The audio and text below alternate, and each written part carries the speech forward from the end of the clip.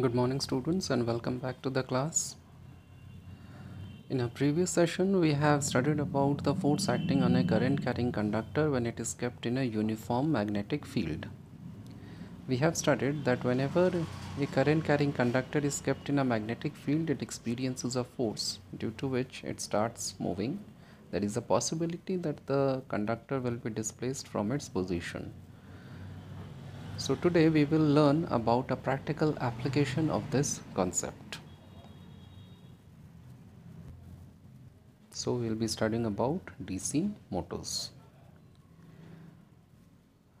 Prior to that, let us quickly recapitulate what we had learned, because this will make it easier for us to understand the working of a DC motor.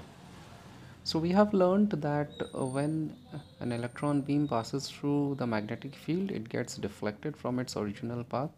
And now this deflection from its original path is primarily due to the force that is a result of the interaction of the magnetic fields. The magnetic fields created by the flowing electrons and the magnetic field of the permanent magnet.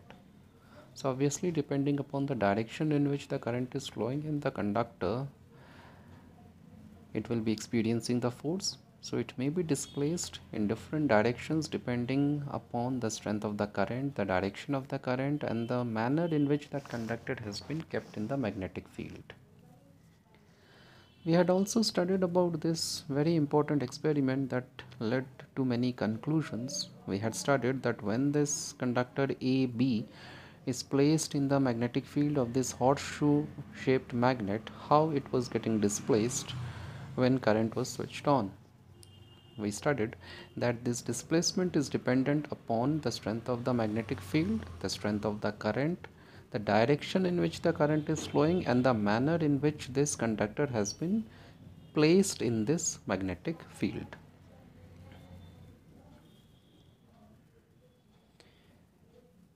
A practical setup of the same experiment can be observed in this way, where we have replaced the straight conductor AB with a coil comprising of several turns of copper wire. So when this coil is kept in the magnetic field and current is allowed to flow through it, we observe a similar effect. That is, it starts rotating. Now obviously the speed of rotation will be dependent upon the strength of the magnetic field. I should be saying strength of magnetic fields, because there are two magnetic fields, one due to the magnet and another is the magnetic field created due to the current flowing in this coil. So stronger is the magnetic field, more will be the speed of rotation of the coil.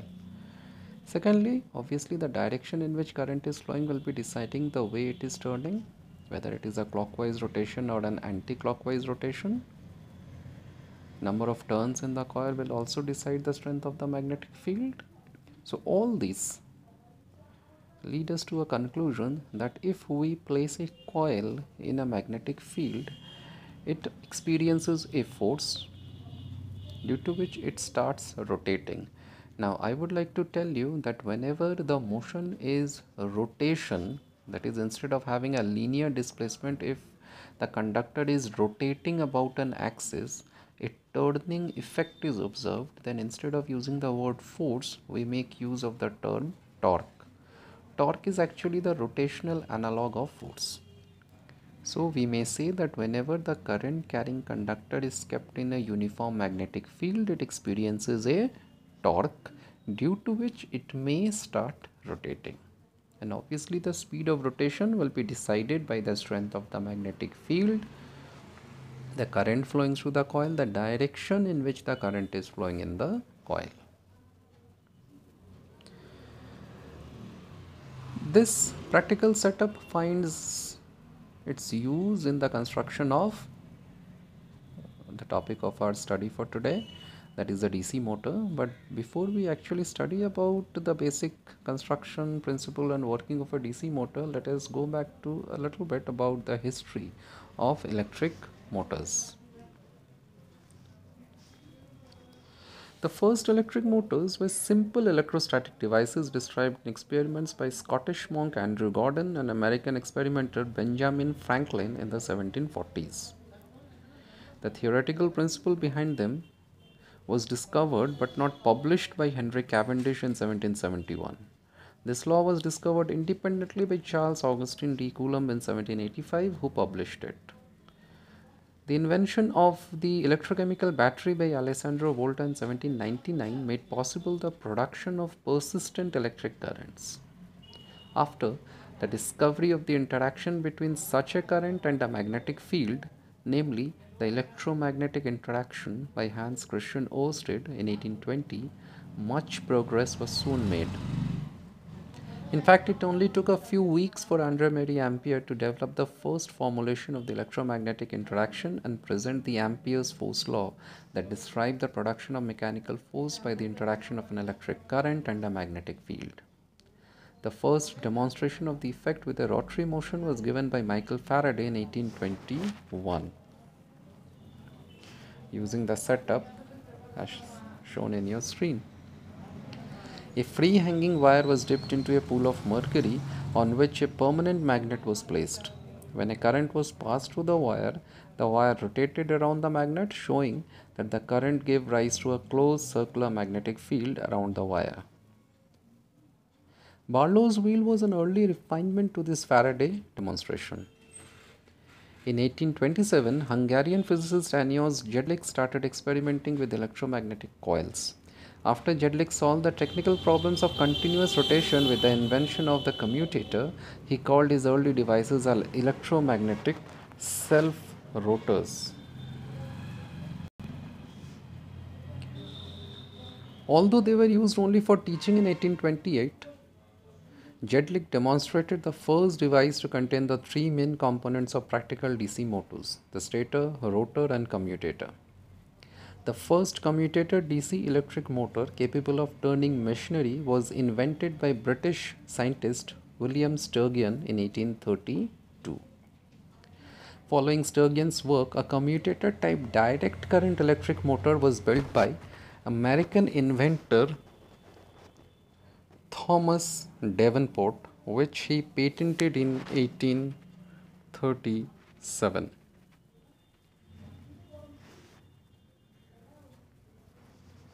So let us now see what is an electric motor. So obviously an electric motor is an electric machine that converts electrical energy into mechanical energy. Most electric motors operate through the interaction between the motor's magnetic field and electric current in a wire to generate force in the form of torque applied on the motor's shaft.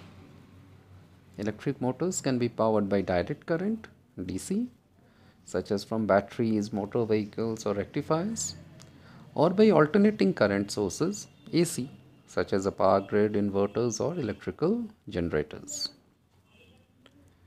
Electric motors may be classified by considerations such as power source type, internal construction application, and type of motion output.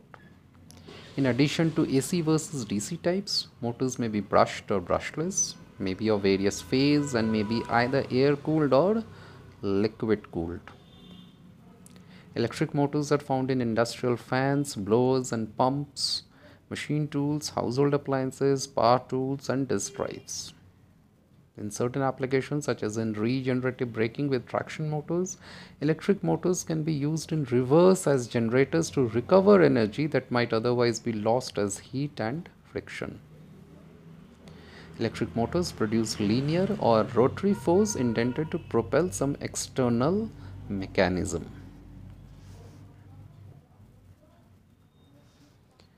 Principle of operation of DC motor.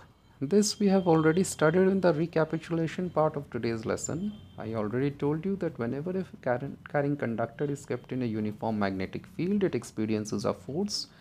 And instead of using a straight conductor, if we make use of a coil, then a rotational effect is observed, and that's why we may also say that whenever a current carrying coil is kept in a magnetic field, it experiences a torque, due to which it may start rotating.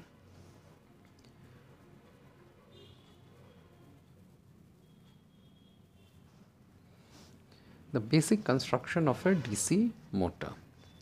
Primarily, the entire setup is enclosed in a frame called yoke. But the main parts of a DC motor are the field magnets, sometimes referred to as stators, the armature or the coil, sometimes even it may be replaced by the term rotor, the split rings, or commonly referred to as the commutators, and the carbon brushes. Obviously, the setup needs to be connected to a source of current because this current will ensure movement in the coil. This is also an overview of the different parts of a DC motor, but we shall not go into the details for all the parts because this is beyond the scope of the syllabus. So we shall confine ourselves only up to the main parts of the DC motor.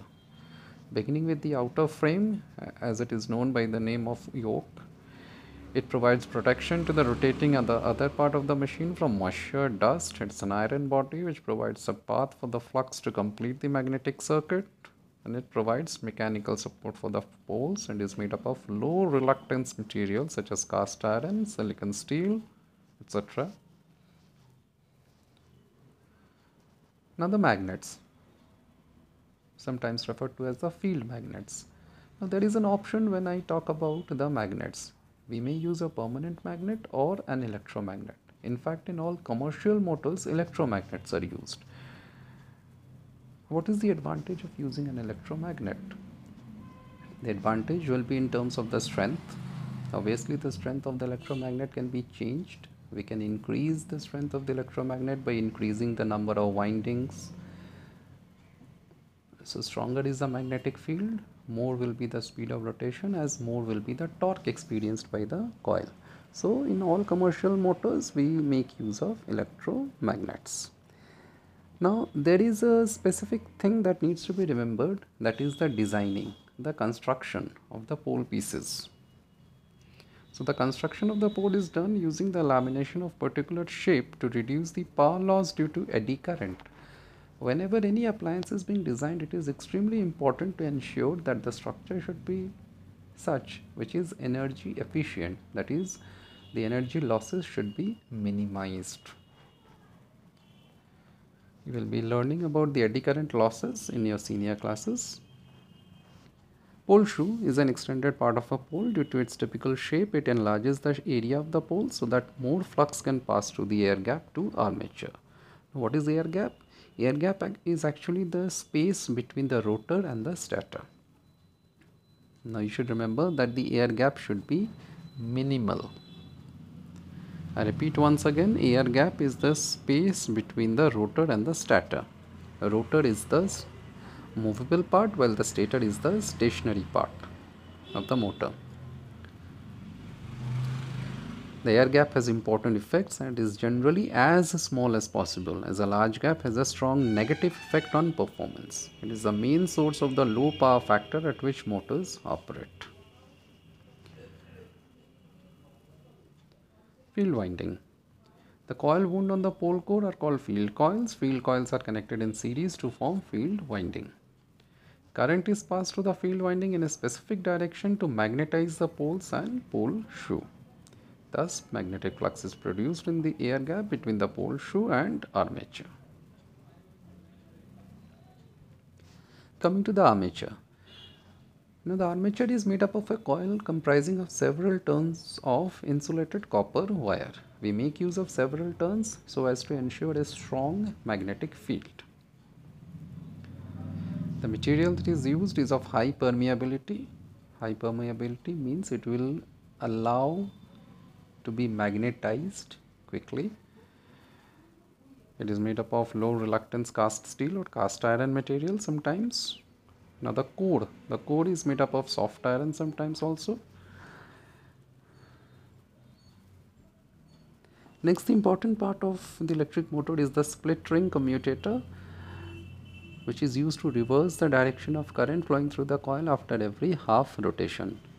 The split rings, as the name itself suggests, we make use of a setup that comprises of two half rings. Let me just zoom in the picture so that this becomes a bit more clear to you all. As you can see, this is the commutator.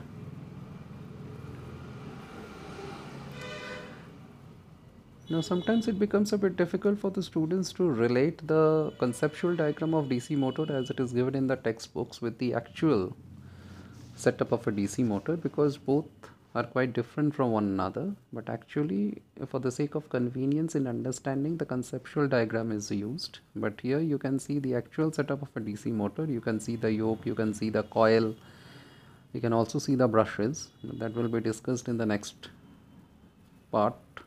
But for the time being, you just take a close look at how the commutator looks like. As I told you, these are two half rings, and these ensure that the direction of current changes or reverses after every half rotation of the coil.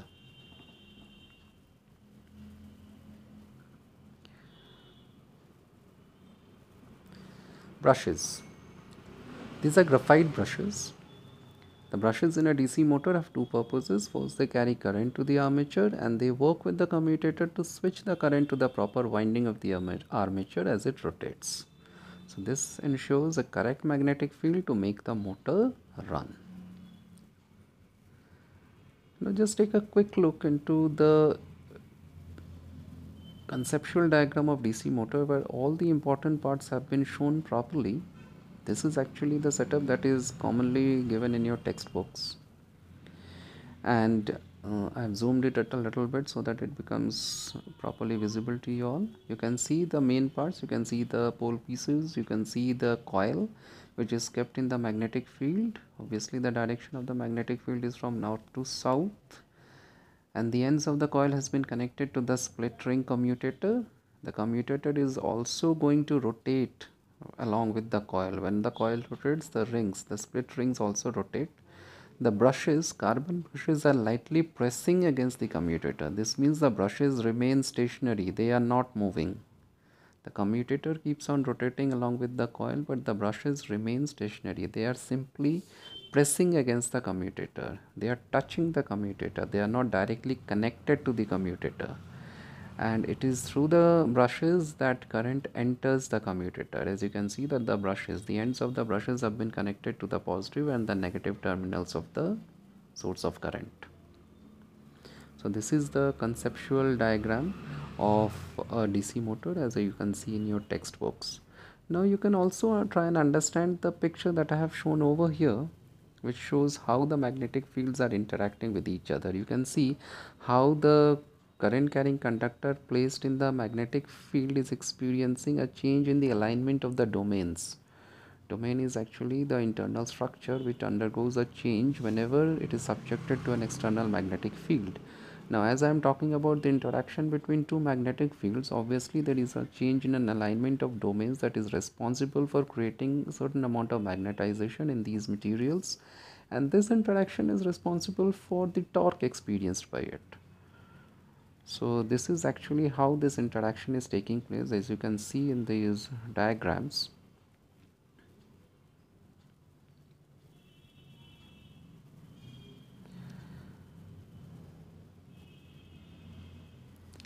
So, talking about the torque that is experienced by a DC motor, we have already studied about the magnitude of force experienced by the conductor kept in a uniform magnetic field, that is given by F equal to IBL sine theta, where I is the strength of current, L is the length of the conductor, and B is the strength of the magnetic field. Theta is the angle formed between the direction of field and current. So obviously the force experienced by the conductor is maximum when theta is equal to 90 degree. That is, the conductor is kept perpendicular to the magnetic field. So talking about the torque, torque is given by force multiplied by the lever arm. So we get an expression for torque as IBA sine theta. This is just for an extra bit of understanding. This is beyond the scope of your syllabus, so we don't really need to get into the derivation part. We should simply understand that whenever this coil is placed in the magnetic field, it is experiencing a torque due to which it starts rotating. Now, how this rotation is possible, let us understand it quickly. So, in case of a DC motor, the input is electrical energy and the output is in the form of mechanical energy. And obviously the direction in which the coil is going to rotate is given by Fleming's left hand rule. So very quickly we can get an understanding for this rule, that when the current carrying conductor is placed in the uniform magnetic field, it experiences a force. The force is perpendicular to both the direction of field and current. So now with the help of this elementary model we can see how the motor works. So for the sake of understanding, for simplicity, it is shown in this diagram that there is only one particular turning instead of having number of turns. Actually, as I was telling you, that in commercial motors we make use of several turns of wire, but just for this elementary model a single turn has been shown. It is placed in field provided by the north and south pole of the magnet. Two commutator segments, that is the split ring, as you can see, the brushes connected to the source of current. Now the turn of the coil is rotating along with the commutator and it is free to move about an axis.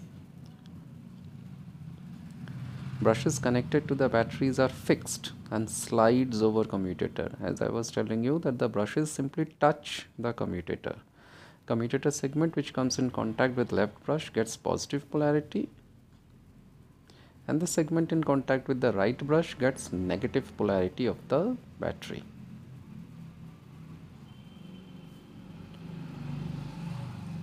So you can see the manner in which the commutator is going to rotate along with the coil. When the current enters the coil through the commutator, you can see the manner in which the coil will start rotating. So we can see, because of the action of commutator and brushes,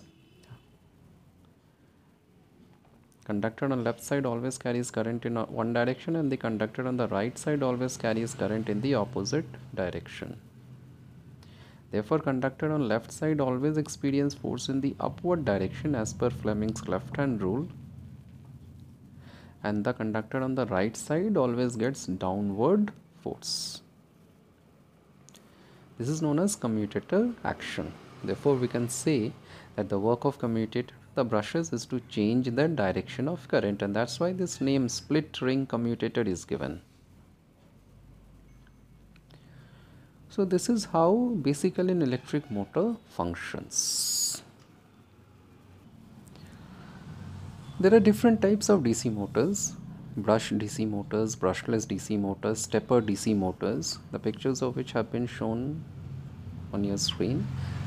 Each one have got their own advantages and disadvantages. Now again, I would like to tell you that this is just for an extra bit of understanding. You don't really need to know about the different types of DC motors, but since it is always beneficial if we are trying to collect a little bit of information more than what is required in the syllabus, so just for the sake of understanding, you can know that we are having different types of DC motors which have got their own sets of advantages and disadvantages, and that's why they are put to different uses.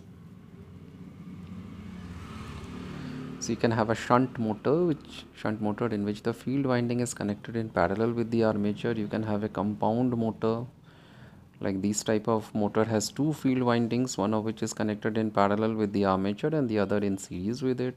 And then you are having a series motor in which the armature and field winding are connected in series. So as I was telling you, that each type of motor has got its own uses too. DC shunt motor is used in lathes, fans, pumps, disc and band saw drive requiring moderate torques. Series motor is used in electric traction, high-speed tools, and compound motor is found in rolling mills and other load requiring large momentary torques. So as we all know that DC motors are commonly employed in so many appliances, so it becomes extremely important for us to understand its principle, its construction and its working. And from the examination point of view also, it is a very important question. So it is very important for you to practice its basic construction, understand what are the main components of DC motor and how that works. You should be able to find out the manner in which the current flows in every part of the coil, that is deciding the way the force is created in that coil. So, using Fleming's left hand rule, very easily we can decide the manner in which the coil is going to rotate. That is, whether it is going to rotate in the clockwise direction or anti-clockwise direction. So, depending upon the direction in which current is flowing and the direction in which field is applied, we can decide the direction of force.